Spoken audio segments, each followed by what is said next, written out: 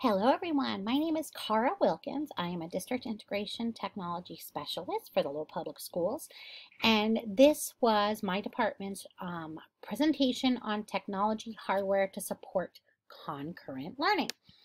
So just for reference as we're talking, I'm going to be using the term roomies and zoomies. Roomies meaning students that are face-to-face in school, and zoomies meaning students that are coming in through teleconferencing, whether it be Zoom or Google Meets. I call them zoomies, but they can also be meeties as well.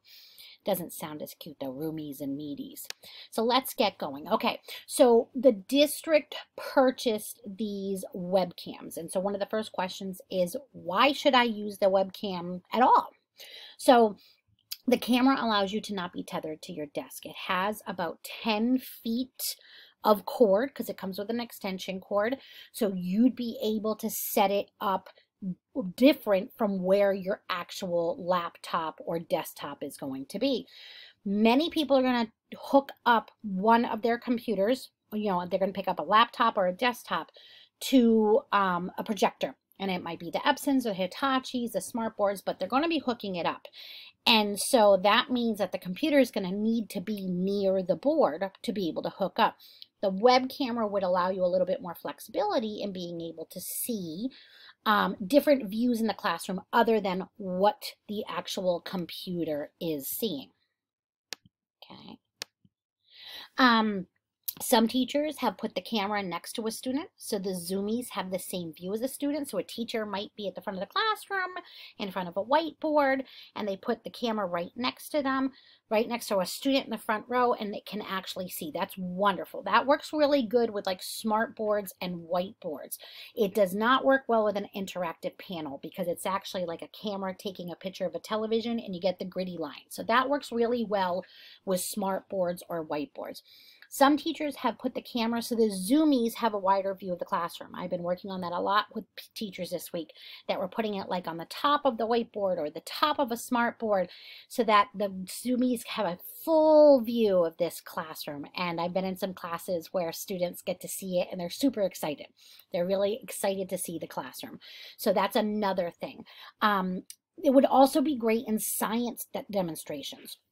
So we're not going to be really handing out materials for students to be doing experiments and especially getting those materials to home.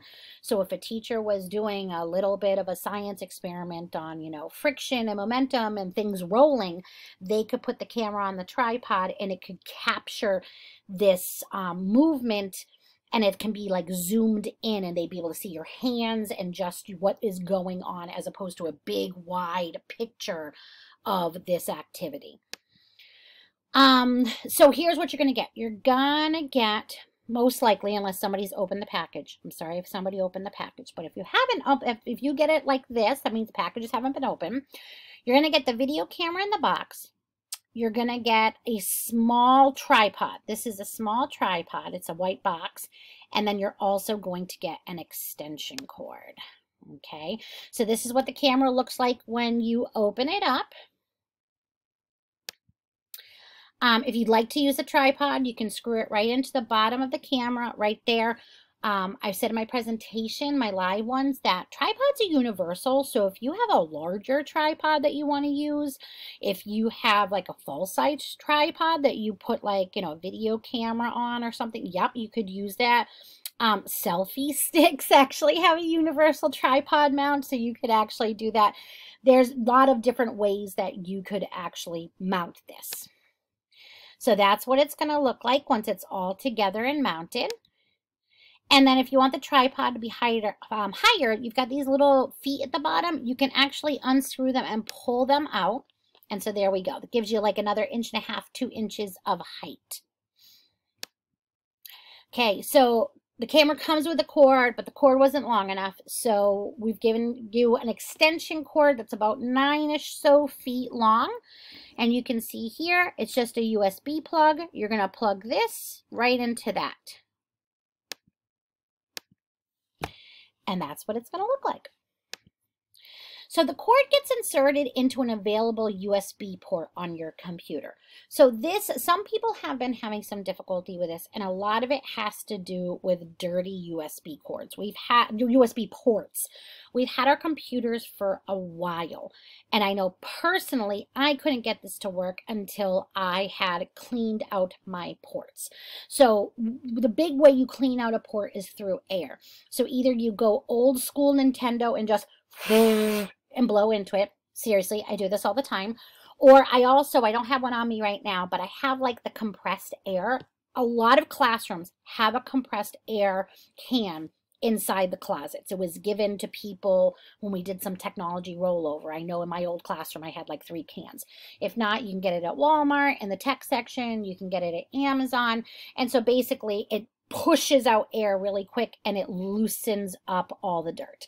And so when I did that, my USB ports worked again because they hadn't been working for a while, all of mine. So clean these out and try it again. Even inside the cord, do a little blow and just make sure all the dust and lint and other stuff are out.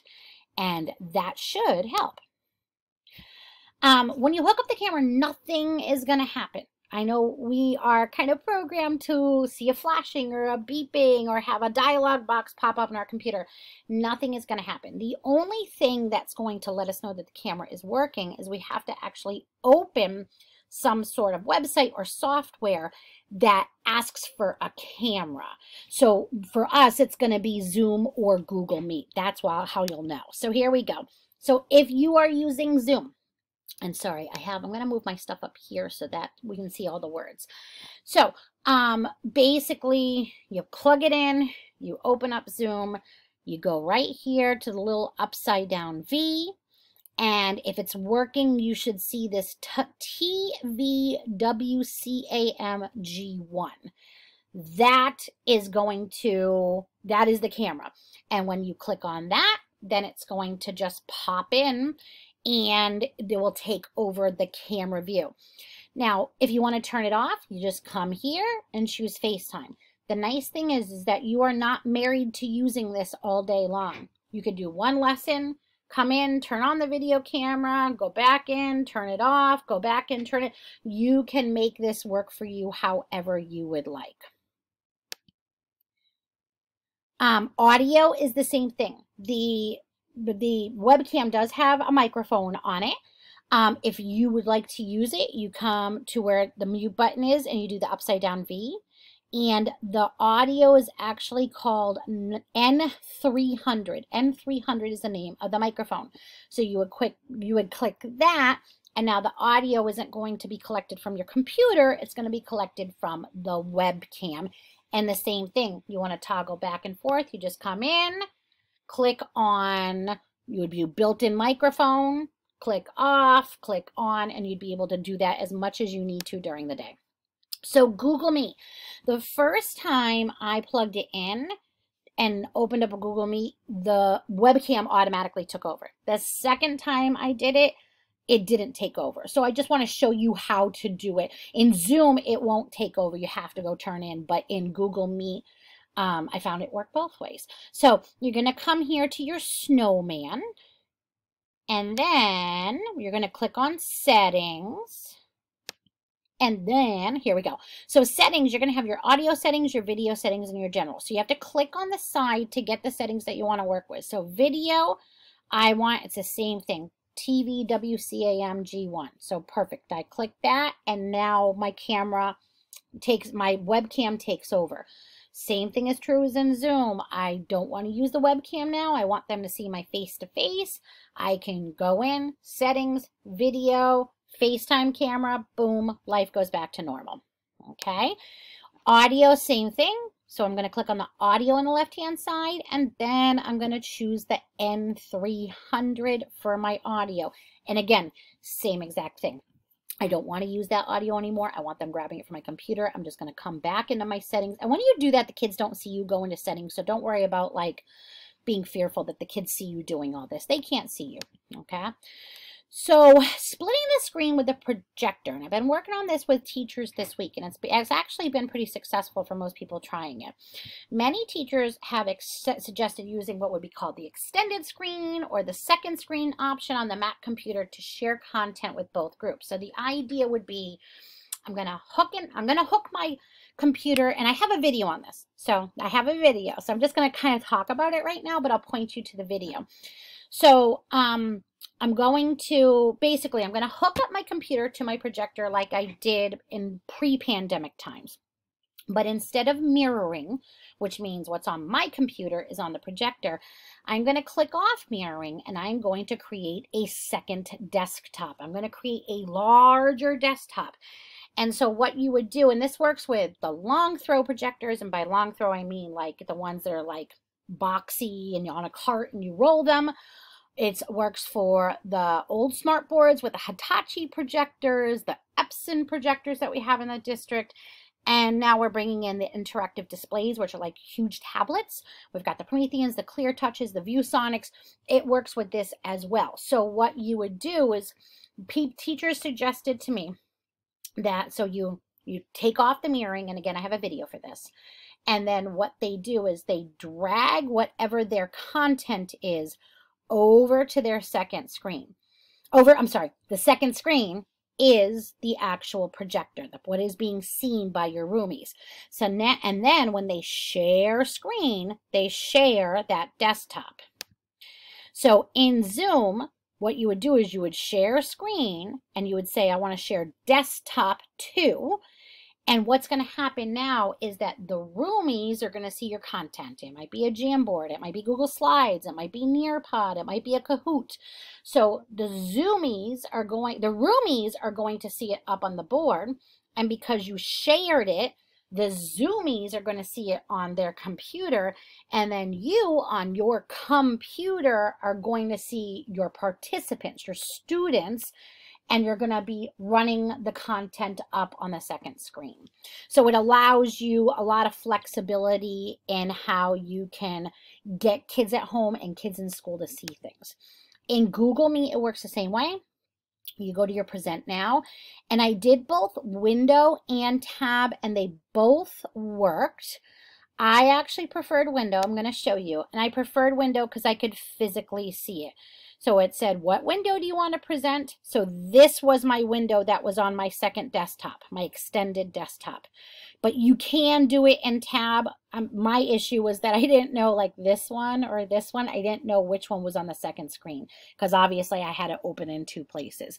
That's my fault. If I know that it's open in one place, then that would make it a little bit easier. And as they said here, I want to show you that presenting in a tab is best for video and animation. So if I'm doing video, I probably want to do the tab.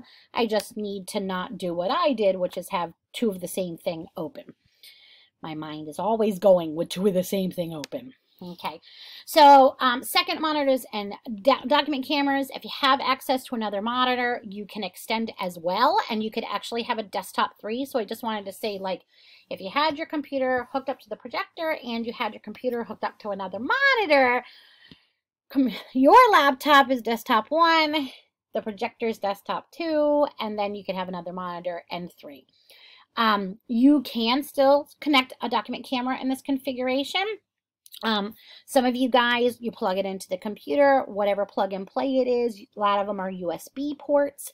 But then with the Epson projectors, if you have the Epson projectors, if you remember before the pandemic, a lot of times your document camera was plugged into the wall because usually underneath the Epsons is like a white plate that has different connections underneath an Epson, and there's an HDMI cable, there's USB, there's a 12-pin. So that's where usually, and that is actually like connecting right to the projector because you can't get to the projector because it's high, right?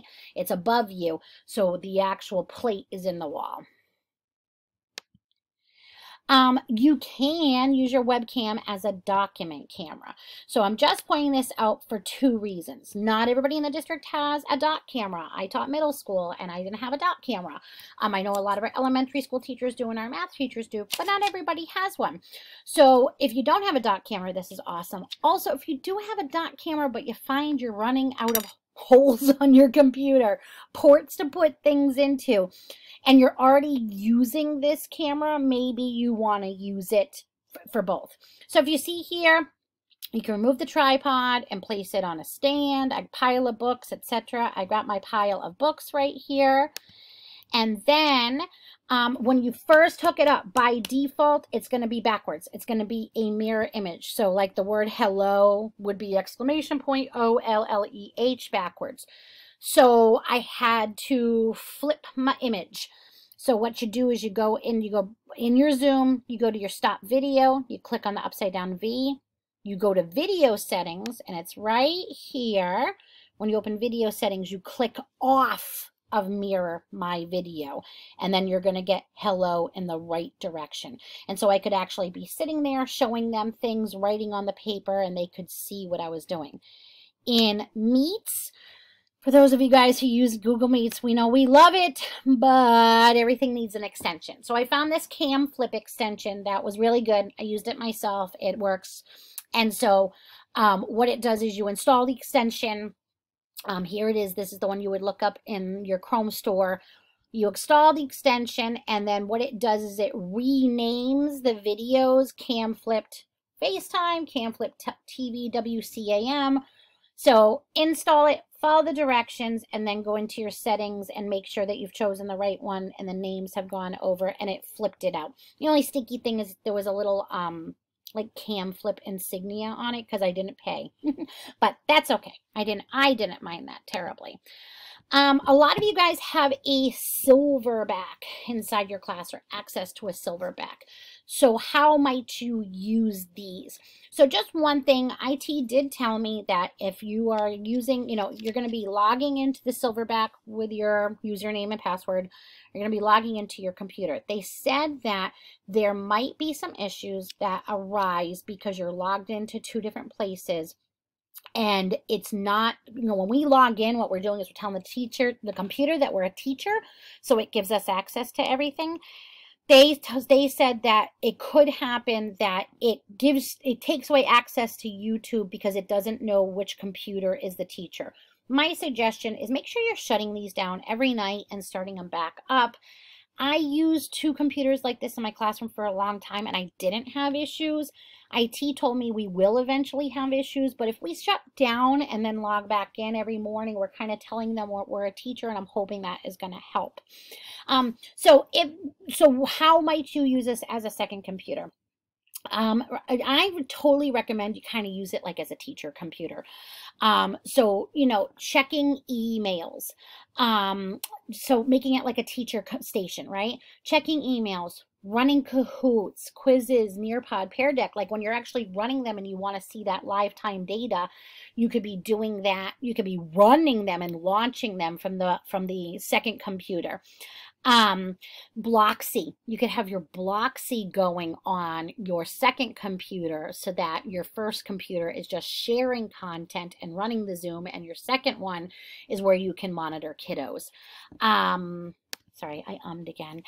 Join your Zoom or Google Meets. I was in a classroom the other day where the teacher had the Zoom was initiated on her laptop, and then she also had it going on the silverback, and she joined her own meeting. And this was actually cool. She was using the video camera because the kids liked the view of the classroom, but they said they preferred that when she was teaching that she was in front of the computer like this. So she would talk to the silverback, and I'm doing like in directions. She would talk to the silverback when she wanted to show her face, and then the other camera was hooked up so that they could see a wide view of the room. It was pretty fancy, and she did awesome, and it was great. So it could give you a better view of all the students. And then monitoring the chat. So you might have Zoom open on the second computer so that you can actually monitor the chat. And then, like I said in a couple of my other ones, that some teachers put a student in charge of alerting the teacher of questions in the chat, so they might be looking at it. Well, there we go. So please do not hesitate to reach out. I am Cara Wilkins. I am the bottom one, but I work with two amazing other tech specialists, Veronique Roberts and Art Santos. Please feel free to reach out to us about anything. And Good luck. I hope this helps. Bye.